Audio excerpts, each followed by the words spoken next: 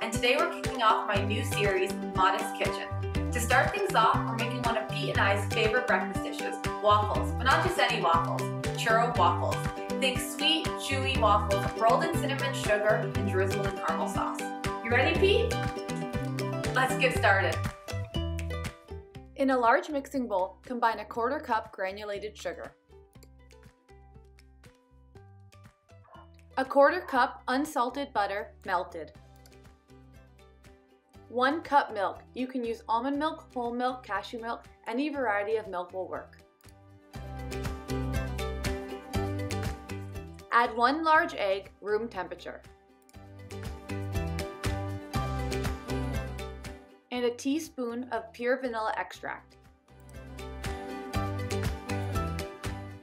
Sift in 1 heaping cup of Bob's Red Mill all-purpose flour.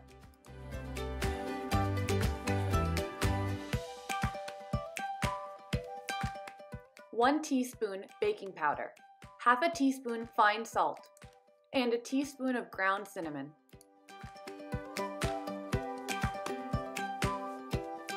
Stir until batter comes together. A few lumps are okay. Heat waffle iron to desired setting. Once iron is heated, give it a good spray.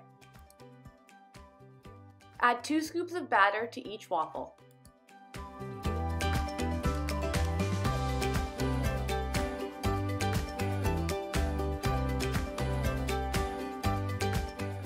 Cook until golden brown, about 3 to 4 minutes.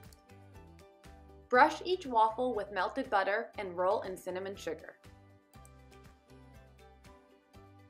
When ready to serve, drizzle with caramel sauce. You can use store-bought or homemade.